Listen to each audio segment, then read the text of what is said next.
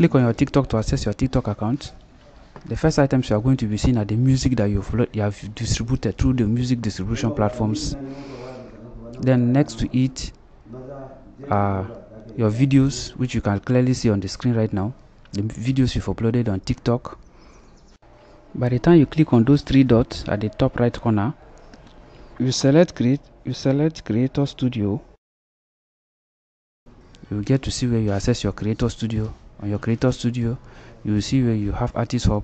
When you click on the Artist Hub, you'll be welcomed with a congratulatory message that is after the approval. By the time you go through that earlier stage I've shown you earlier, which now show that you are now an approved artist or verified artist on TikTok, and the verification mark is going to be displaying on your TikTok handle. By the time you go back, you get to see Artist Hub. Then those are the items that you can clearly see again. We are going back to it.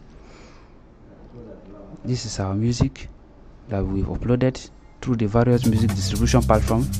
You can see I'm playing one right now, and I'm sure you are seeing how good it is. So with this, you can use this opportunity to promote all the music you've distributed on TikTok so that people can have access to it. They can search for it, and you will get credited as the owner of the track, which will definitely show on your profile that other music platform you might not have access to.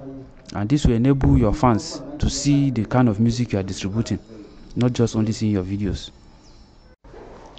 So thanks again for watching this video to this very moment.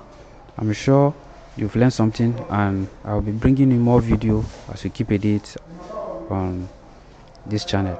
So don't forget, if you are still confused on anything I talked about this video, please let me know in the comment section, and I'll be willing and glad to assist you in whatsoever way. Thanks once again. Catch you in my next video.